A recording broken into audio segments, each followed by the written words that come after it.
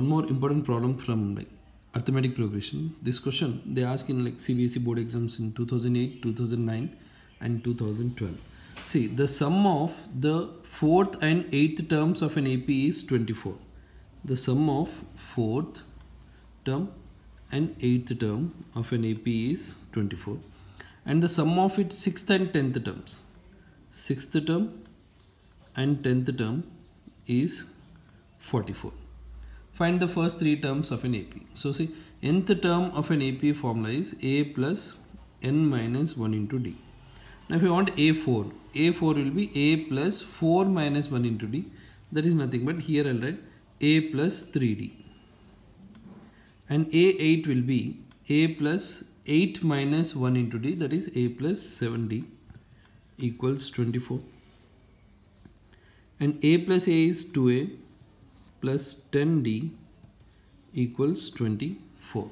Here A6 will be A plus 5D, A10 will be A plus 9D equals 44. A plus A 2A plus 5 plus 9 is 14D is 44. Now I'll eliminate these two equations like here. 2A plus 10D equals 24. 2A plus 14D equals 44. Now I'll subtract because the coefficients of A are same. So 10 minus 14 is minus 4D. 24 minus 44 is minus 20. Minus minus cancel. So the value of D is 20 by 4, which is nothing but the value of D is 5. 4 times 1, 4 times 5. So you got the value of D. Now substitute in any one of the equation, you will get the value of A. Now take the first equation, like 2A plus 10D is 24. So 2A plus 10 times 5 equals 24. 2A plus 10 times 5 is 50 equals 24. 2A equals 24 minus 50. 2A equals 24 minus 50 is minus 26. So A equals minus 26 by 2. 2 times 1, 2 times 13. So the value of A is minus 30. A is minus 30. So you got the value of A and D. Now they are asking the first three terms. So calculate.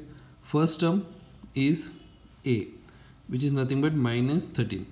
Second term is A plus D or A plus 1D.